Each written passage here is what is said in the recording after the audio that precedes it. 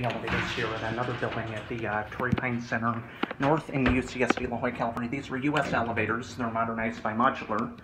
These are vintage from 1980, 1979. Let's watch the numbers. One ride. There's two more in this complex. They're on the CA92, 2,500 pounds. Nice motor. The controller might be original, I don't know. Nice relays. Hydro. Not getting out. No. Big bump.